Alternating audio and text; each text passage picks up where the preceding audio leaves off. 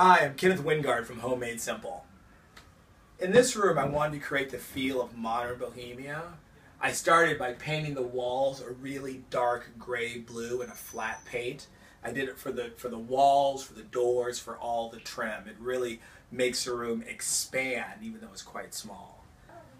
To add some opulence and sort of some rustic weirdness, I got these vintage pulleys, which I got at the flea market, and made these light fixtures. All I did was string cord through, fabric covered cord, add the light bulb, and then a vintage bulb.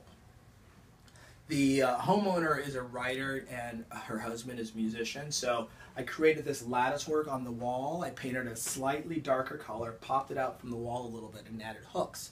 I gave them a whole box of vintage hangers here so they can clip up whatever they're working on, inspiration, photos, and have it be an ever-changing collection. So that, my friends, is how I created modern Bohemia.